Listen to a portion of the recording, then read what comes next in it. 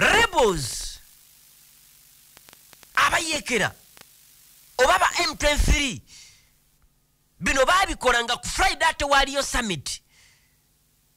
omukago wa East African Community ne gusaba waberewo silence y'emundu, silence the guns in the mineral rich region. Tewerabira ne papa wa yakavaayo era kyewuunyisa basebo ne banyabo ne wagenda kubeerawo ne sanctions ku bannamagye n'abayeekera ba M23 ne bannamagye b'eggwanga ne bata Rwanda. Essaawa yonna ekiwandiiko nakisomyeko olunaku lwa jjo. Bino ffe tubirabanga firimu bati eggwanga eririmu olutalo ekitundu kyonna ekirimu olutalo buuza abantu b'engulu.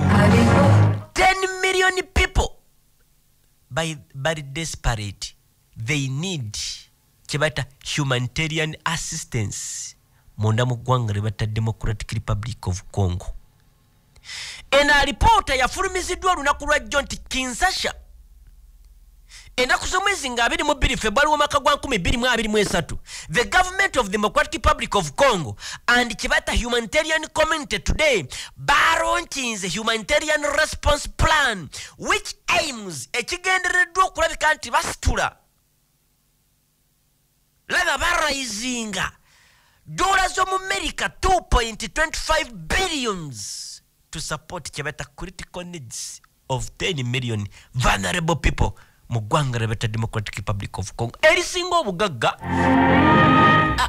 Genda olabe eggwanga baliyita izit kata waliwo eggwanga lirina ekyobugagga kimu kyokka bakiyita kigenze.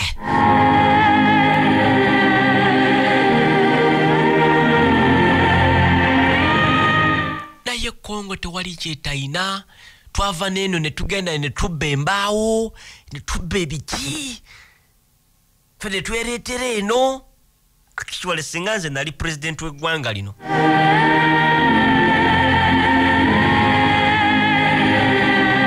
mu kifo ky'okukola enguudo e Congo anti obimanyi ebya survive for the fittest gwoludde emusigo ngamba singa nze mwami Museveni kye naalikoze Congo bali eyo bagira bugizi ku by'obugagga ebiri e Congo.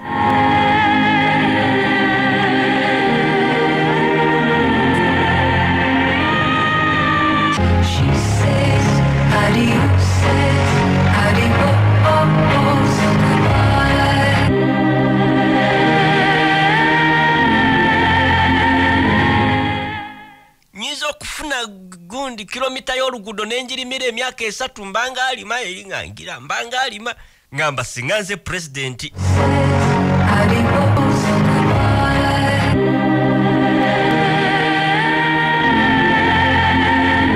Kiyimba Robert webale kulabika nti otumbudde oli Buyuke district. Munywanyi wange Dani owa Bukunja Foundation sebo webale nnyo webalire ddala. Thanks for the show. MC Gadi Namaoja mu Kayembe.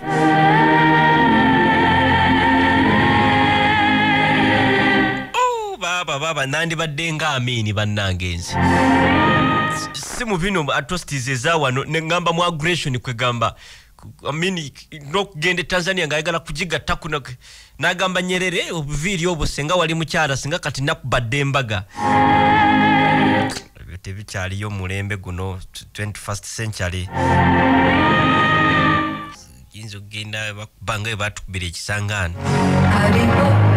Ssentebe wavumbula webale nnyo webalire ddala kwoli ogoberera ne ttiimu yonna mwebale nnyo mwebalire ddala okulabika nti mugoberera ensonga ennene ku radio ennene padde bino gundi idieti eno. Namba muwonge Hassan Kiziri boda UFL mukaga 05X.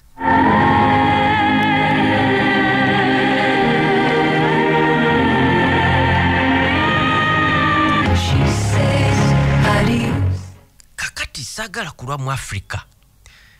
basebo ne banyabo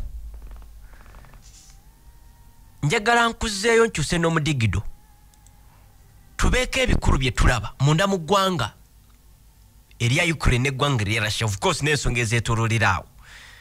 nagambe lwaki nkyusa omudigido nti gugenda kuwera omwaka ng'abantu bafa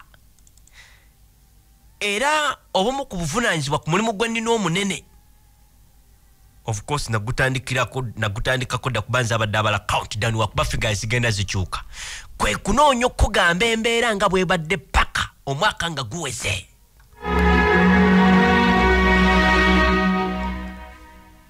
jo wetwakomye ku nteekateeka za Russia latha za president gwe bayita Joe Biden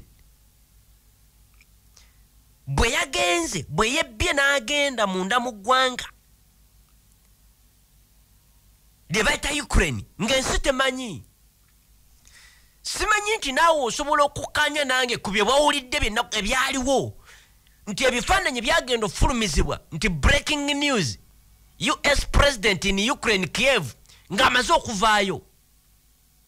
etokkaanya nange because tugatta intelligence mugatta dots nga bwe baagasi kono eyatannagirinya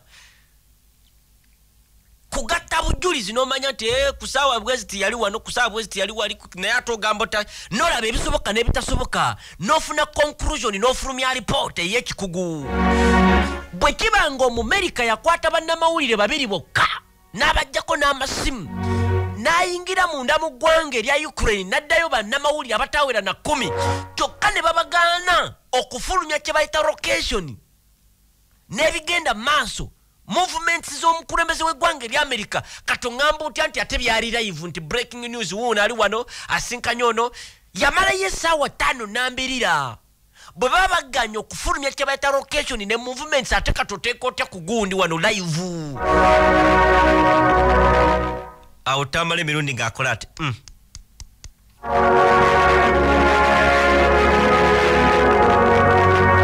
kitegeeza ensi eso egenda because tulaba yatuukayo ku makya nze nava wano nga breaking news amawulire tegannajja amawulire nagalaba ku ssaawa 8 eyo nti breaking news president w'eggwanga erya America kyokka nga tulabye ennyonyi yagirinya ku makya n'alinnya train zigenda okwera ssaawa 2 ez'oku makya nga bamugira nga bamwaniriza munda mu ggwanga lye bata Ukraine kitegeeza aba afuluma bw'ati bo ne batandika okuba breaking news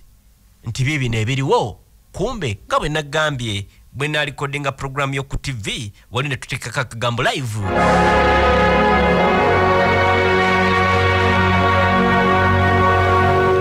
kati wakati mu Russia okupanikinga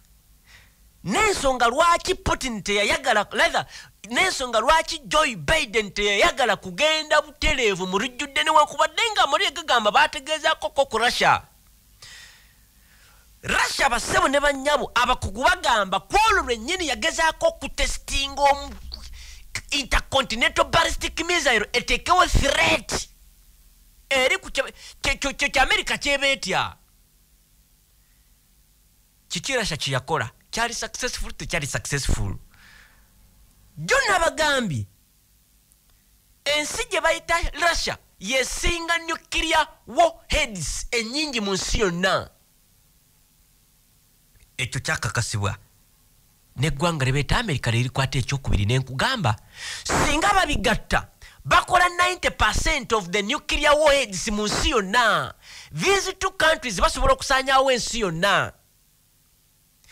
tutenda eggwanga erya North Korea Kim Jong-un yagezesezza biki ne twerabira nti waliwo treaty of course Putin olwamaze okwogera n'agenda ne mu palamenti ze eya wansi n'eya waggulu ne bateekesa mu nkola ne balangirira eggwanga erya Russia officially to suspend their participation mu treaty eyo egaana okugezesa oba eteekawo limiti kugezesa kibayita test okudevelopinga n'okumanufacturing n'ebimu ebyo test okugezesa n'okukozesa ebyo ebyokulwanisa ebyobulabe otherwise Russia eyina intercontinental ballistic missile ezikubisa nezikubisaamu eziri munda mu ggwanga erya North Korea zetutenda era emu ku zo bagezezaako okugigezesa nga bamaze okufuna intelligence nti president w'eggwanga erya America ali munda mu ggwanga erya Kiev, Ukraine. Gwanga lya Musaayi.